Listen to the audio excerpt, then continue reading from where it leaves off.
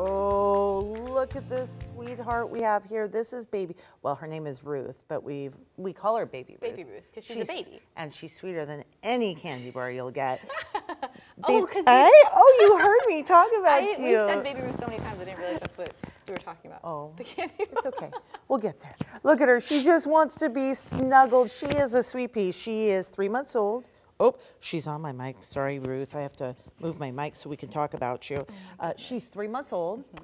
She's a pit bull mix. She is sweet, gets along with everyone. I have been told she has a bit of a stubborn streak and will need they call it obedience training. People have always said that to me. But when you're this perfect. But when you're this cute, it's hard. But she needs it for herself so she could have, yes, a very, very, very comfortable life because she loves, and I'm bored. It's a big yawn. You know, you're not even the first person to be bored by me today. She just needs lots of love. She gets along, we're told, with everyone.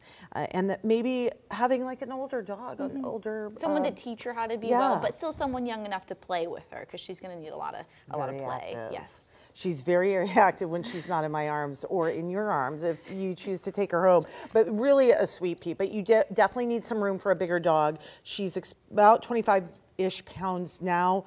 Could easily get to 60, 70 pounds later, we're told. So she has some girth. She's cool. Yeah. She loves kisses. I think the makeup on my neck is all gone now. Yeah. She gave all the kisses. Yep, I licked it all right up. All right, She's adorable. Perfect day, by the way, for a dog walk. Yes. That's always my Oh my God. I love anybody who loves me this much. You're perfect. Look at that face.